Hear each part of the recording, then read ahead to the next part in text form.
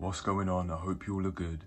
So, as I'm sure you all have seen, the new Ahsoka trailer was amazing, well edited, gave us new information, gave us new scenes to break down, but didn't spoil too much, didn't give too much away, and it gave us all the excitement that we wanted from an Ahsoka trailer, especially the official one. But the one scene that we're going to break down today is when Baylan says to Ahsoka, do you know what, let me just play it for you. Anakin spoke highly of you. Anakin spoke highly of you. Anakin spoke highly of you.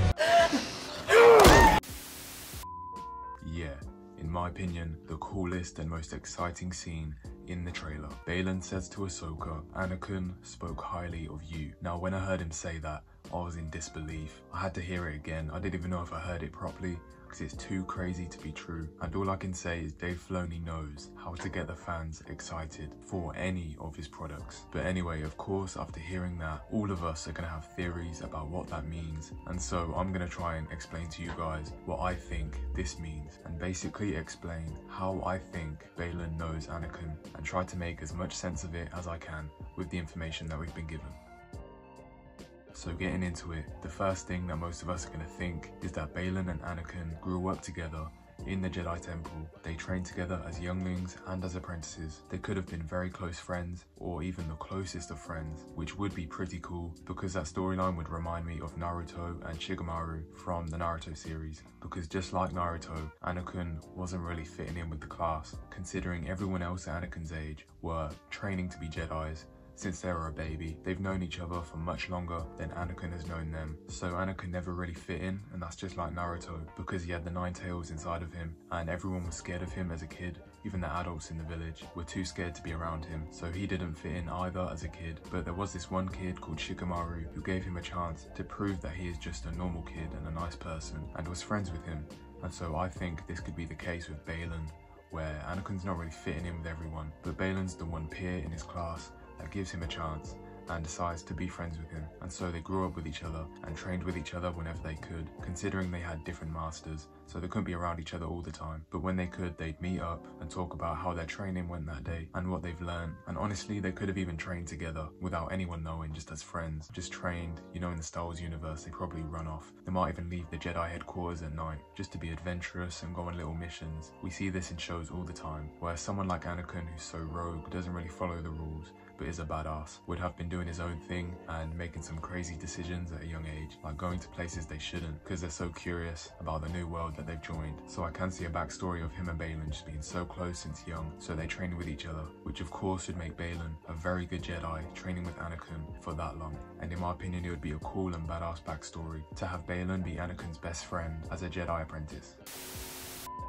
But I have to say, there is one thing that throws me off about this theory, and that is the timeline and the age of Baylan compared to the age of Anakin. Because I know that Rebels takes place 14 years after Order 66, and so I'm not sure. I probably should have searched before making this video, but then again, none of this is scripted. I'm just explaining my theory how it comes to me, so I hope I'm explaining this well. But yeah, I don't know how old Anakin is at this time, but I'm pretty sure in Revenge of the Sith that he was 23 years old, so 14 years after that will make him 37. But then I don't know how long Ahsoka takes place after the ending of Rebels, and so in my mind, I imagine Anakin being quite a bit younger than Baylan. And of course we know that Baylan was a Jedi Knight before he turned to the dark side, whatever happened there, and so I just don't know how their ages compare to each other, but I imagine that they're around the same age. Maybe Baylan's a bit older, or maybe my estimate is just wrong and Anakin's actually older than Baylan. I'm not sure, but if any of you know, let me know down below. It would help a lot with my theory, and I'd appreciate that knowledge to take on with me in the future for future videos. But anyways, carrying on with my theory, I think it would be awesome if Baylan and Anakin were really close friends, or even best friends low-key, but no one really knew, all the way up until Order 66. Just imagine how badass it would be if Anakin and Baylan come across each other in the Jedi Temple during Order 66, and Baylan is the only Jedi that Anakin kind of hesitates with. Baylan's confused, he's asking Anakin why he's doing this. Where did this come from? It would have to be a short one, because of course it's a very chaotic time, but it could be very tense, very emotional. Baylan would have to quickly realize that, okay, my best friend all this time has completely changed. I don't know what's happened, but he's killing all the Jedi in the temple right now, and now he's going to kill me. So I have to put my emotions aside and my feelings aside and defend myself and take this powerful foe out. You can only imagine the fear that Baylan is feeling in this moment, because he knows more than anyone, low-key, apart from Obi-Wan and Ahsoka of course, how powerful Anakin really is, and the potential that he holds inside of him. If anyone's seen the potential, it's Baylan, who's been training with him since they were young. He's seen all his best moves, he's seen how talented Anakin really is, so he's so scared in this situation. But he fights him, and I imagine he gets taken out. And honestly, from here on, I don't know what would happen. Maybe he gets pulled through the world between worlds by Thrawn or someone else, which saves him, and that's the start of his journey in the new beyond, and basically working for Thrawn.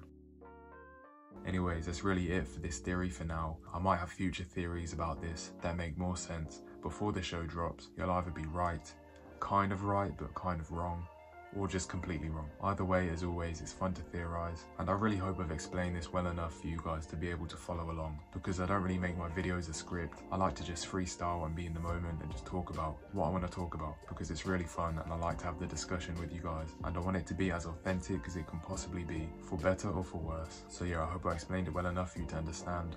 What do you think about it? Put it down below. Do you agree? Do you think it's stupid? Do you have your own theory that's much better? Let me know down below. Ahsoka's just around the corner. How you doing, Mary?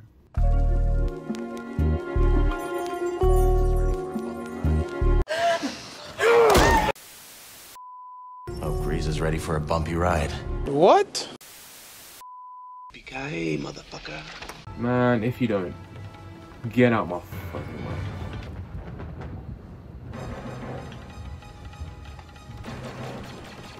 No, boss. Oh, what the? Oh, fuck no. Yeah, I'll come back. I'll come back tomorrow. We actually get to go in. Oh, wow. This is where Luke got frozen. No, this is where Han got frozen. Oh, this is cool. What happens if I jump in there? Do I die? Guess we'll never know. Vader, get out. Let's fight. Let's fight, Vader. Come on. This is sad, but you're gonna go out like this. One bullet left, and you're dead. Come on, you're better than this. Come on, give me a real fight. Come on.